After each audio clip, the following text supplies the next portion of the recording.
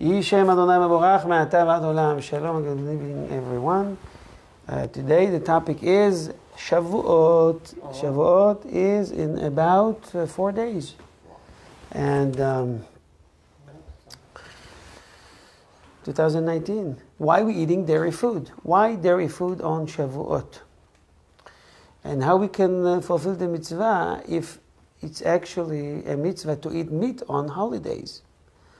How we can solve this mystery. What you're going to do. So this Torah class is dedicated first to the sake of the soul of Shalom ben Nachum Zev. It will be, Bezrat Hashem, we're going to have Azkara this Thursday. In any event, we want to thank the Medina's family for hosting the shiur. God bless them with all the barachot and briut and shefa and abundance and good life. Amen. Amen. Amen. Amen. Toda rabba. Same to all of us. So, why we are eating dairy food on Shavuot? What's the reason? We're going to bring 5 maybe or 6 reasons. Do you have any idea? Anybody has an idea? Did you even know that we're eating dairy food? So first, how we can solve the problem? How we can eat? So, you have a suggestion? What do you? Okay, so I guess that's what you're doing here. Eat dairy first, and then meat. Fine. Some eat dairy in the evening and meat in the morning, in the lunchtime, or the opposite. It's all good. It's a mitzvah to eat meat, fall meat, right? Red meat, only if you enjoy out of it. Because it says that people have, there is a special simcha, special joy for people to eat meat. They like to do barbecue. Who doesn't like to eat barbecue? So when a holiday comes, it makes them excited because we are going to eat meat for sure.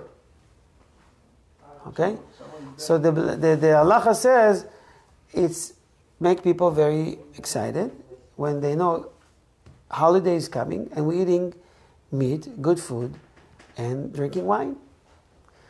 But it's only if you like it, if you want it. If for you eating meat is suffering, or you're vegetarian, you don't have to eat meat.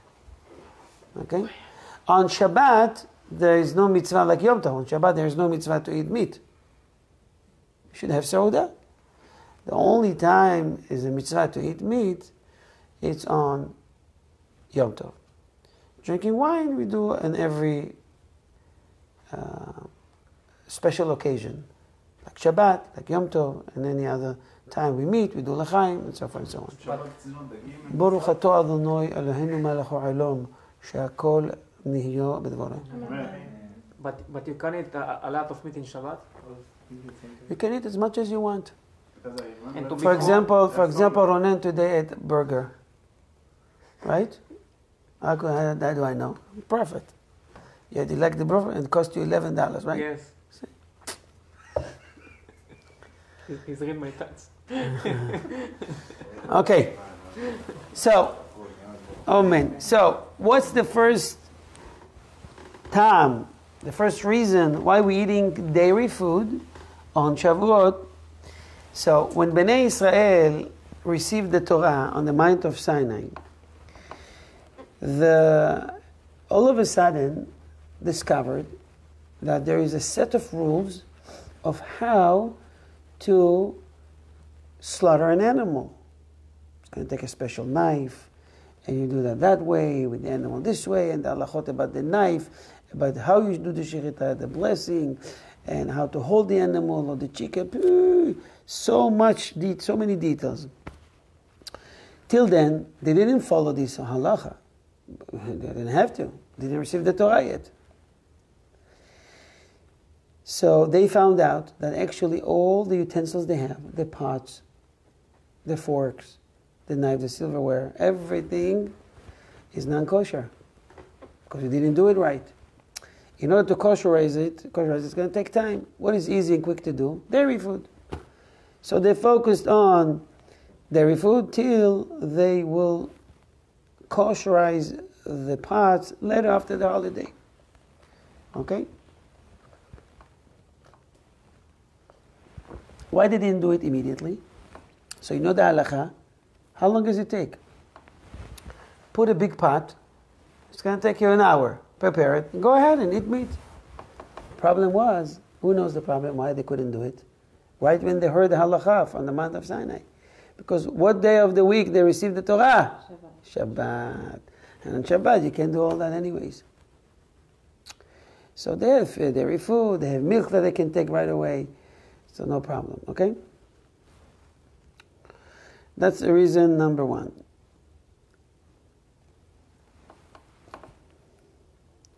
Reason number two, the Torah was compared to a milk. How you say milk in Leche. Hebrew? Oh. Chalav. Chalav, Naomi, יפה מאוד. Chalav equal milk equal leche. If you learn, you know. She's learning. Baruch Hashem. The Torah compared to chalav, leche, milk. Chalav. As the pasuk says in Shir HaShirim, in the songs of all songs, right? Chapter 4, verse 11. Devash v'chalav tachat leshonech, milk and honey under your tongue. This is where you eat the burger. Mm-hmm. You see? Exactly like the milk can give you good nutrition and support you. The Torah is nutrition, give you nutrition, right? Spiritually. So that's the reason compared to milk. Milk, dairy milk. Reason number three. How much is milk in Gematria, halav?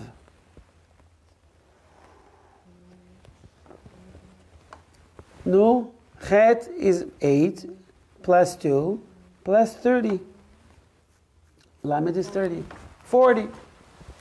Halav, the Gematria, the numerical value of halav is 40.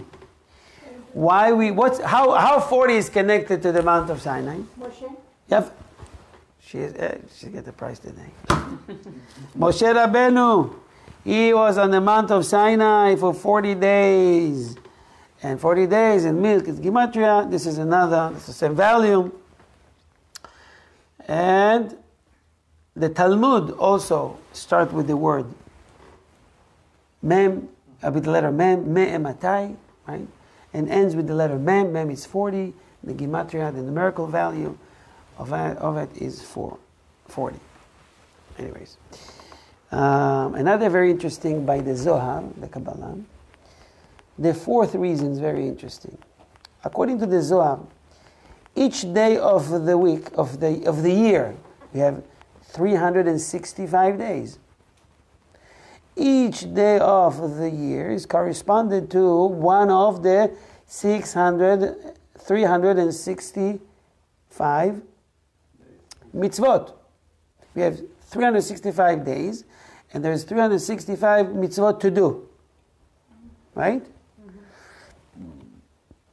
So we have 365 mitzvot not to do. We have 248 to do, and 365 not to do. So each day of the week, of the year, is corresponded to one mitzvah. And which one not to do falls on Shavuot, the day of Shavuot.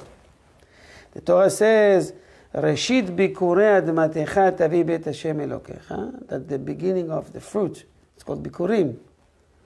The first fruit you bring to Beit HaMikdash, and the pasuk ends with, Lo tevashel gedi b'chalev imo. Should not cook a kid in its mother's milk. Okay, not kid like child, kid like, I think they spell it K-I-D. Right. Should not cook a goat in its mother milk. You should not mix milk and meat together. So, because of the first day, when we bring the Bikurim, is Shavuot, the Torah also called Bikurim, the Shavuot, Chag HaBikurim, the holiday of the Bikurim. The other half of the pasuk, when we have to avoid from eating and mixing milk and meat together, is the mitzvah of not to do. The beginning is of the pasuk is to do, to bring bikurim. The second one is not to do. Don't mix milk and meat. So you can't eat cheeseburger. There's a fake cheeseburger, you know. I saw it's a real burger with a soy cheese. And I saw the opposite. There's a there's a real cheese, whereas a fake... Patty. They're saying it tastes pretty good. I don't know. So that's the mitzvah that corresponded to Shavuot. This is why we have in Shavuot 2 seudot, as we mentioned before. One is going to be dairy, and the other one is going to be with meat. And we never mix the two. Okay? By the way, we don't mix the bread. There's special bread going to be for the dairy, and special bread for the meat. We can mix the two because you touch it, and so whatever left over, keep it away. Just bring a new meat, a new bread for the table, on the table. I'm going to give a prize, a big prize, if you answer the following question. The question is as follows. You know what? Maybe I even talked about it before. The Torah says that the first fruit you bring to the Beit HaMikdash. You come out, you see a beautiful figs, you mark it. When it's ripe, you take it off, put it in the basket, you bring it to Yerushalayim. Fine. If you have fruit in your backyard, okay, or if you're a farmer. So the beginning of the pasuk says about bikurim. Bring bikurim to the kohen, the priest in Yerushalayim. Fine. The pasuk ends with, do not mix milk and meat together. So the question is, what's the connection? The beginning is talking about fruits. The end of the pasuk talking about don't mix meat and milk together. What is the connection between the two? Big price, $100. It's good enough. The kid is $500. the kid is the first fruit also. About billion.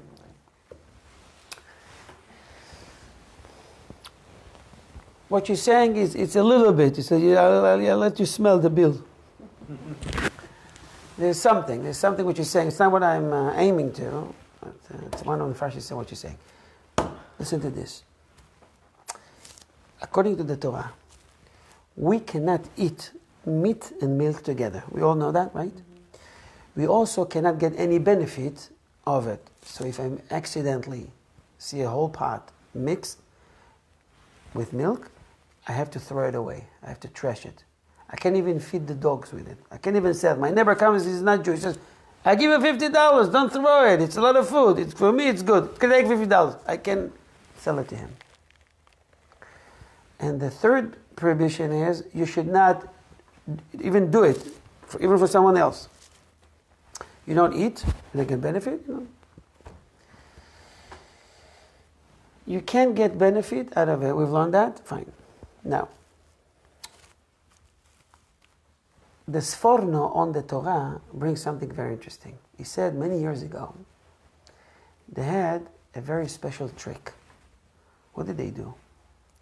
They used to cook in a big pot, or a small pot, in a pot, milk and meat together, even leftovers. The non-Jews used to do it. And they would take the soup, or whatever comes out of it, and they will pour it around the trees. And the tree will produce wonderful, unbelievable fruit. You could see a field that they didn't do it. You will compare the fruits, totally different. Bigger, tastier, sweeter, something unbelievable. So what would we say? Say, you know what? I want to bring bikurim to Hashem, the best fruit. So I'm not going to eat. I'm just going to cook and take the juice and we're going to pour. My tree will produce great fruit, and these fruit I'll bring to Hashem. The Torah says, even if you have good intention to do a mitzvah, to bring beautiful fruit to Beit HaMikdash, yet you are not allowed to do this cooking and putting it on the tree. You do that before? You knew this information before? You got it? You got the idea? Which means, even for the sake of a mitzvah, you can do this avera sin. For example, someone wants to have quiet in the shul. You see people talking, so yelled at them, insulted them. But the mitzvah is, he wants to make quiet in the shul. But this is a mitzvah that comes with avera, with a sin. It happens all the time. It's just an example. Capish? Kapash. Next. So that was the fourth reason. Fifth reason, the Mount of Sinai have another name. It's also called Har Sinai, the Mount of Sinai, and it's called Har Gavnunim. Like he has a hump. Giben. And Gvina, Gvina is dairy food. It's cheese, right? So when we see the cheese, and we see cheese, it reminds us the Mount of Sinai. Also, Gvina in the numerical value is 70, and there's 70 ways to interpret the Torah, to look at the Torah. It says Shivim Panim la Torah, 70 faces, sides, right, to the Torah. Let's finish with the sixth reason. Moshe, מתחילים בעץ פעם הבאה.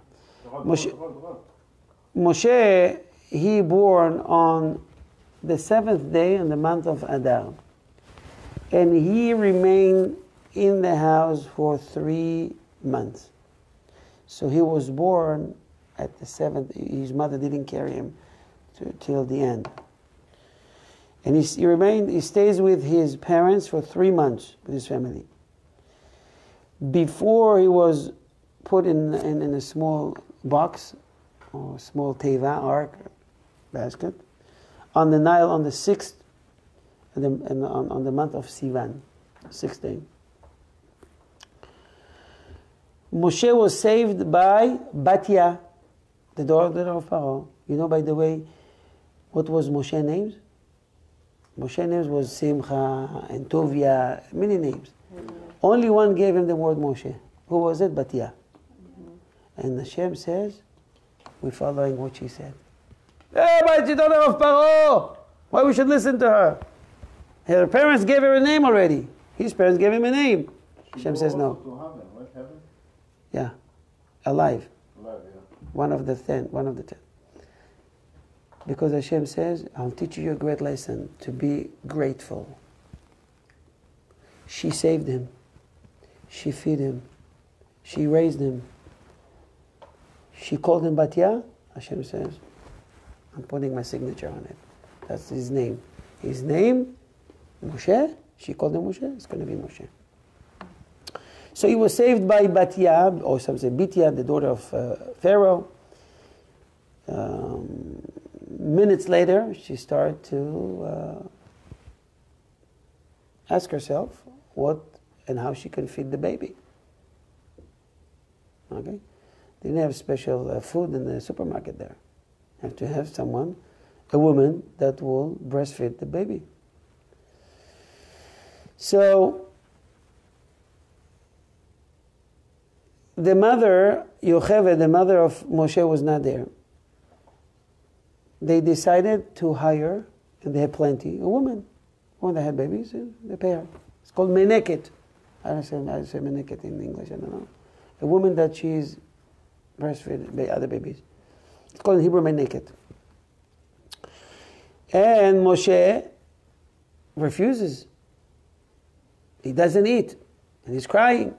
They brought another lady, another one. A long line of ladies came. He didn't. Till Miriam came and says, you know, I know the mother of this boy. I think she will be able to do it. They called Yocheved immediately. He said, call her immediately. Yocheved came. Not only she fed him, she got paid by Bitya. So he was saved. And now Yocheved got a new job to take care of Moshe Rabbeinu. She was there with him every day to feed him. Wow. Why is that? The Talmud says, because his mouth have to remain pure, because he came from a line of Jewish line, and he has to be only from his mother, from the original. Okay? A mouth that was supposed to speak with the Shekhinah, speak with Hashem. So he has to have his biological mother. You see, so ironic. Pharaoh was trying to get rid of the Jews because his magicians told them that someone from the Jews one day will rise up against you. So he killed all the boys, and he doesn't know that he's raising him in his house, feeding him. You think you can fight against Hashem? You think you're going to win? Hashem will put him in your house on your expense. When you look outside, where is he? He's in your house. All right. So, at the end of the day, it's a special day when he born and he was saved and he was drinking milk. All these things reminding us to eat dairy food on Shavuot. Okay? So actually we're doing Kiddush, Amotzi Lechem, and then you can eat whatever you want. Pizza, burekas, whatever. Okay? If you have enough room, you can eat right away meat. Not all right? When you clean up your mouth, you can eat a little bit bread, or you wash your mouth, you can eat immediately, clear the table, and you can eat meat, no problem. It's not, I don't recommend that, because we have to eat, we have to stay awake all night. When you eat heavily, when you eat even a lot of dairy food, it's going to make you sleepy. Just eat a little bit, so you can survive the night, and prepare yourself during Shabbat. Go to sleep on Shabbat. Take a long siesta. So, during the night, we're going to have Torah classes. I'm going to give Bezrat Hashem in English, me and Lishama. And we're starting at 12 a.m. till 4:45 a.m. It's going to be 4 or 5 classes with 10 minutes break. Bezrat Hashem is going to be very interesting. But you have to prepare yourself. So don't eat too much. Don't drink alcoholic beverages. Sleep during Shabbat, so you can survive the night. And it says by the Zohar, if that night you study Torah, no interruptions, and you are focusing on Torah learning, guarantee that you survive this year, and nothing harmful will come to you. And you make good money in your parnasah, and you get good besorot tovot. It's a promise, that didn't say it. The Ari HaKadosh himself said that. But you have to make efforts. Sometimes you see people, they're making efforts, but they sleep. It's better go home, sleep at home. There's no point then. If you prepare yourself, you will get a lot of blessing. Remember, we've said that any event, great event that ever happened in history, it comes back, is energy comes back at the same date. So, we received the Torah that day. Imagine how much wisdom coming at that night. It's going to be Saturday night, this Saturday night, coming up. Great energy. Take advantage of it. Focus on Torah learning and prepare yourself more than anything else. Any questions? Okay, I think we'll stop here for today. On behalf of Ohev Israel Foundation, I want to thank everybody participating in this class. Please go to our website. I don't know if you're already doing this, but if you do that, I get immediately email, text message that you did it.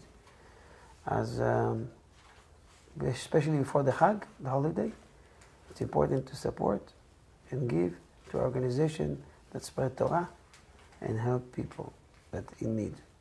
All right? Any questions? God bless you all. See you in a minute in our second part of the class. Continue.